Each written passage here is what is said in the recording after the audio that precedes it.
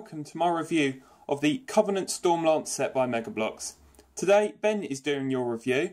The set number is DLB96. This set is a sister set to UNSC Fireteam Stingray. Both sets are Spring 2016 set but are out a little bit early. So as you can see from this box we get two elites. One is the brand new Elite Warrior, a Storm Grunt and a Jackal, but this time in a purple body rather than the typical grey that we see. So if we've turned the box around, we can see what the set includes a little bit better before opening the set.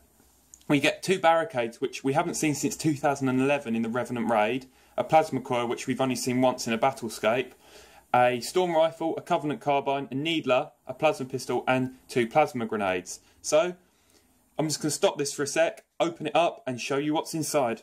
I've now opened up the Covenant Stormlance, and I must say it is a phenomenal set. As you know, if you've seen the Instagram page, I like Covenant a lot.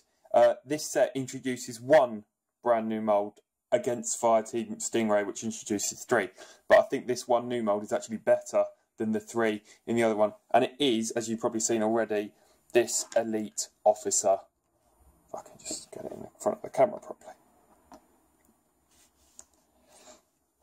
And get it to focus.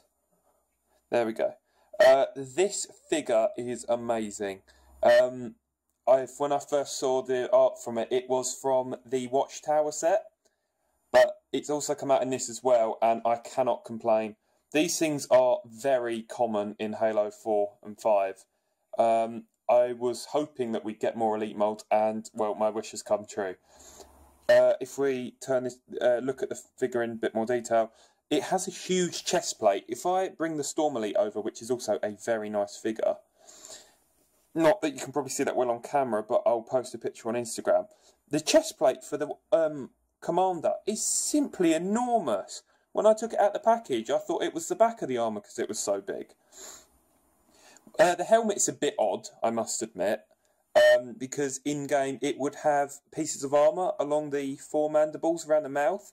However, Mega can't do that in this small detail because it would just be too hard to do, and the price would be passed on to us and this set would be considerably more expensive. So for what we've got, this figure is really amazing. Taking a quick look at the Storm Elite that comes with it, it is just a basic Storm Elite.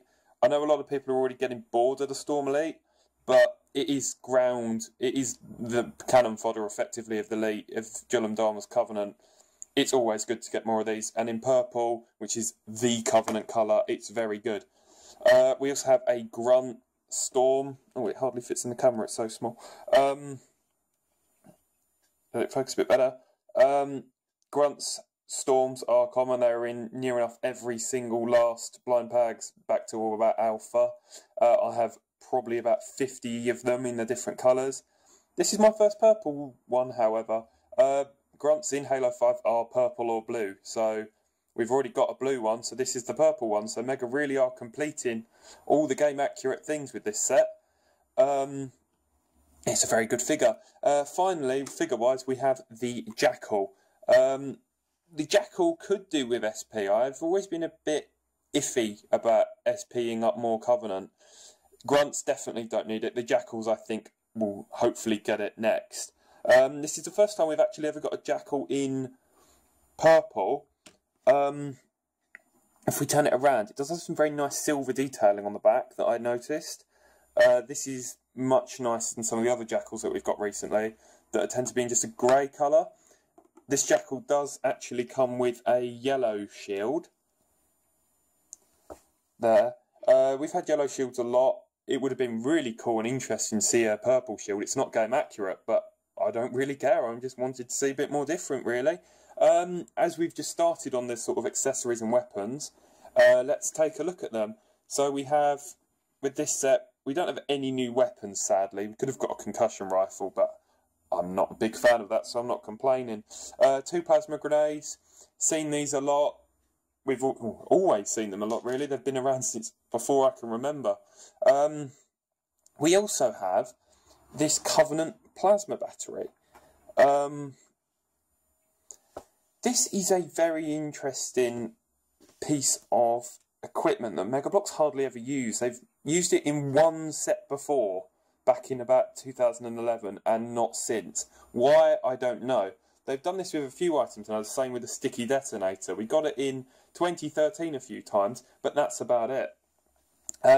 So yeah, I'm happy to see this again. This is actually my first plasma battery, and I will be getting more of this set because it is that good, so I will end up getting a few more.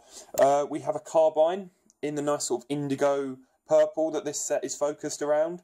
That's always nice. Carbine's getting on now. Maybe we could get a new one. Hint, hint, Mega Bloks. The Storm Rifle. It's a Storm Covenant set, so a Storm Rifle is very fitting. The new Needler in the Needlerish colour, whatever you want to call it. Needler can go with the Jackal or the Grunt mainly. And finally, weapon-wise, we have the new Plasma Pistol, which really is one of my personal favourite weapons at the moment. Particularly the painted one out of the Elite Customizer pack. It's probably one of the best weapons Mega Bloks has ever made. So if we have a look at the other aspects of the set, we get a small terrain piece with a plasma shield. Yet again, another piece of equipment that we have not got since about 2012 brought back in this set. It really is introducing some new things and bringing back some things that people will just never seen before. It is fantastic. Typical sort of old style armory pack base plate, enough to put one figure on, I guess. Then we also get two of these barricades. Yet again, another thing we haven't seen since the Revenant attack in 2011, I believe. This set, we get two of them in this sort of same colour as the Needler colour. They're fantastic, really. More just useful bits for the Covenant to have, which we haven't had for a long time.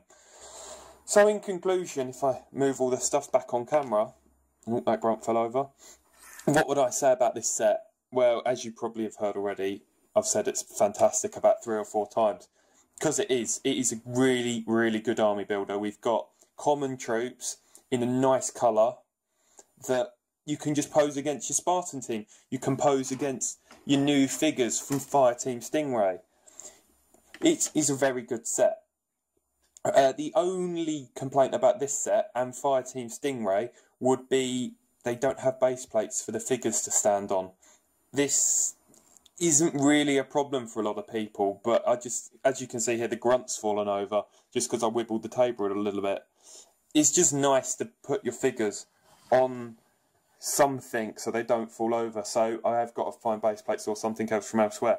But ignoring that, it is a good set. If you see either of the two new fire teams, I highly recommend getting them. They are probably some of the best fire teams I've ever made. And Taurus, that's pretty good too, as you've seen Jonathan's reviewing that in the past. So yeah, this is Ben signing out today with his first 2 reviews for the SS Motion. I hope you like them. Comment below about what you think about the Covenant Stormlance set. And I'll see you in the future.